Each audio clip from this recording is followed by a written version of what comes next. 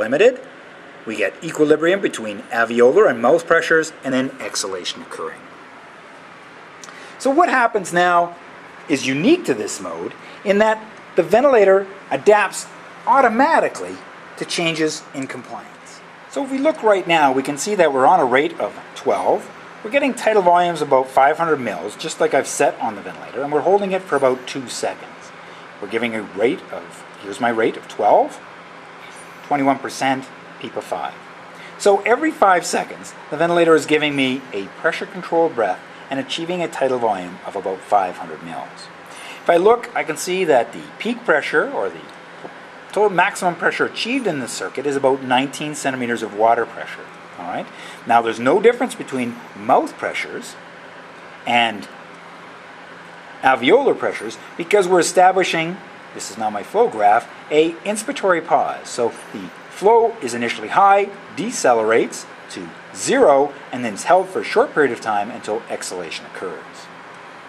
So my peak pressures and my alveolar pressures are the same. Let's see what happens now when I change the compliance of the patient. Right now we've got a compliance measured by the ventilator of about 40 mils per centimeter of water pressure. So let's decrease the patient's compliance. What you'll see initially is that the tidal volumes will be low. And this is because the ventilator is still using the same pressures. It was about 19, and it's slowly ramping up the pressures with each breath being delivered until it starts to get close or meet my tidal volume target of 500 mils. So now my peak pressures have built up to well above my 500, all right, that we initially had. So here now my peak airway pressures, or my P-plat pressures, are risen to 30 centimeters of water pressure. All right. My tidal volumes now are back to their 500, just like my target I wanted. So what's happened with the decrease in compliance is the pressures in the circuit have been controlled by the ventilator and allowed to rise, so my pressure control level has gone up to meet my tidal volume target. If we see, the ventilator now is reading the compliance at 23.1 centimeters of water pressure, so I've had a decrease in compliance. Let's see what happens if we now make another change where we increase compliance.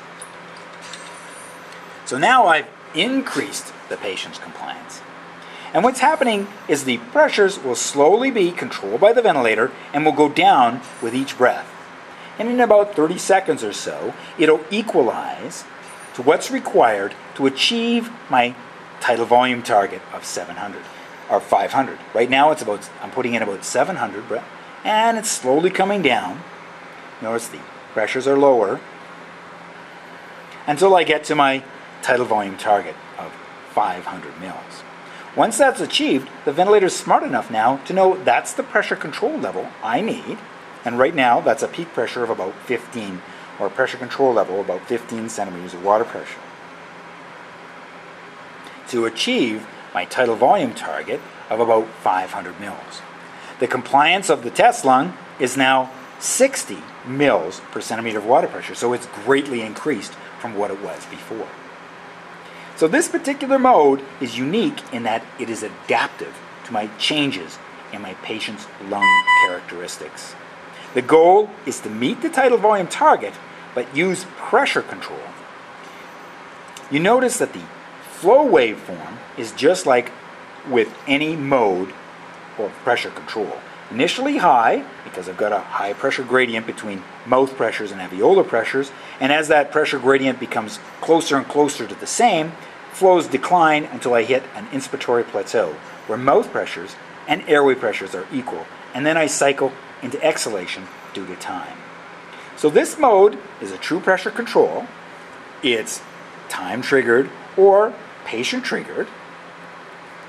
It's pressure limited, but the pressure limit varies depending on what the ventilator decides it needs to achieve my tidal volume goal, and it's time cycled. And my baseline pressure is controlled by my PEEP. So just to recap, the mode of pressure-regulated volume control is referred to as pressure control, CMV adaptive. And what's adaptive about it is that the computer or the ventilator automatically adapts to changes in my patient's lung characteristics. Like all pressure control modes, it can be, particularly in CMV, time triggered, if the patient's not breathing, or it can be respond to inspiratory efforts by the patient, and that will be assisted breaths. Like all pressure control modes, once triggered, the limit is pressure. In this case, though, the operator does not establish the pressure control gradient. Changes in the patient's lung characteristics, or the compliance of the patient, determines how much pressure is required to meet our tidal volume go. Once that's established, though, the breath is pressure controlled and time cycled into exhalation. That's the mode of PC-CMV adaptive.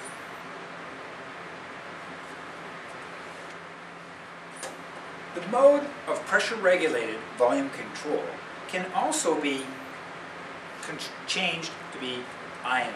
So we can have PC, pressure control, IMV, adaptive. All the elements of the adaptive nature of pressure-regulated volume control apply in this mode, but now, instead of every spontaneous effort by the patient being assisted by the ventilator, only the preset breaths as established by your rate control will be assisted by the ventilator. So if you have a rate set of 12, the patient will receive 12 either mandatory or assisted breaths, and any breaths that they breathe above that level will be unassisted, thus the IMV mode. So it's possible to have pressure control, IMV adaptive. So the intermittent mandatory ventilation comes into effect where the patient can initiate and breathe at any time, but they will only receive the number of breaths as established by your rate control per minute, where the ventilator controls all the elements of the breath.